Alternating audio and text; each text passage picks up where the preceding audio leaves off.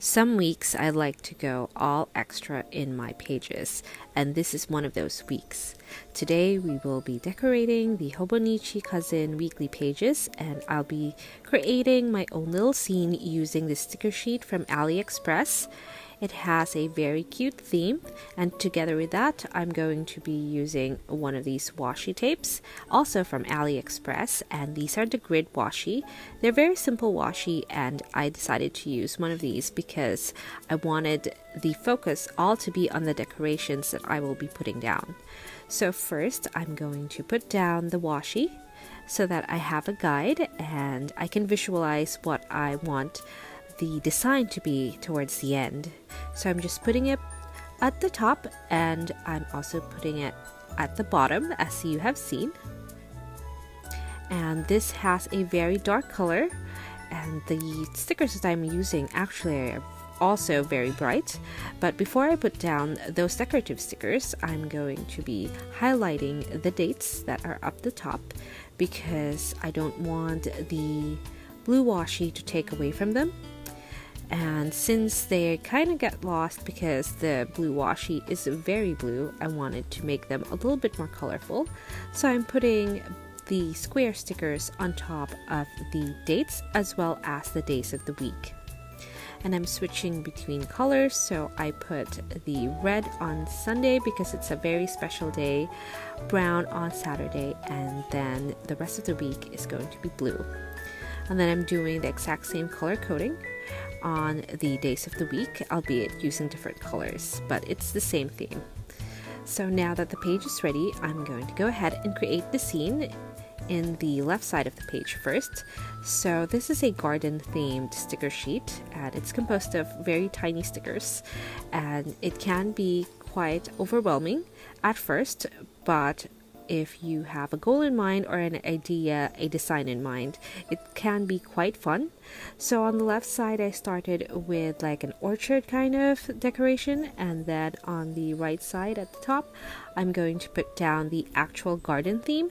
So I've decided to put down all the flower themed ones or stickers on the right side of the page, and as you can see here, it's going very well, and I really like how these stickers look together. And the colors of the stickers that I'm using is a little bit not very faithful to real life, but that is alright. And I do have a lot of stickers left, so I'm putting them down at the bottom, and as you can see here, there are tinier stickers with also a garden theme, but not exactly the ones that are as pretty as the ones that I put up top. So these are just the remainder of the stickers on the sheet, and I just wanted to use all of the stickers from that sheet, and let's see how I do it. So this is the last little area that I wanted decorated, and this has the most scattered theme, I should say, and it has a lot of the tinier elements. But I still have a lot of the bears, and I think the bears are the highlight of this sticker sheet, and I'm just layering them so that it looks like the washi is the ground. So you have that line there, and I have actually managed to use all of the stickers, and I think it's quite pretty. So now we're going to move on to filling out the pages, and I'm using the Typo dual-ended brush pens to give it a little bit of color. So I'm also just going to use the exact same fountain pen that I've been using in my Hobonichi Cousin, which is the Lamy Vusta, and it is in the F nib.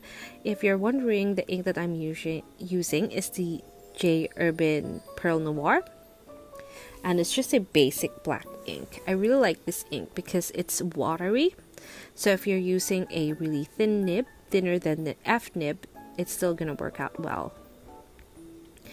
I pulled this functional sticker sheet that is also from Daiso, and these are actually PET stickers, and I'm using a Sharpie to write over it. And then I'm continuing with my habit trackers, and I'm also using the brush pen, so the pen end of this brush pen to write down the days of the week for my habit trackers. So I'm keeping it all in the same color theme, so if the color is used in the stickers that I put down or the washi, then it's going to make it onto this spread. So if you'd like to write more things down, just keep that in mind to make them all in the same color family so that it looks more cohesive. And that is the sidebar done, and now I'm going to move on to the days of the week. So I'm going to color all of the work hours that I have for the week, and this is actually 2 weeks from next week, and I should have posted this earlier, but I didn't have time to really edit it properly, so I decided to just leave it until I had the time to spend on editing this video, and I'm very sorry for that, but I'll try to manage my time better. I don't have a lot of deadlines so far next week, so I'm guessing there will be a lot more videos this week or this coming week than the last week or the week before that. So I have been really bad.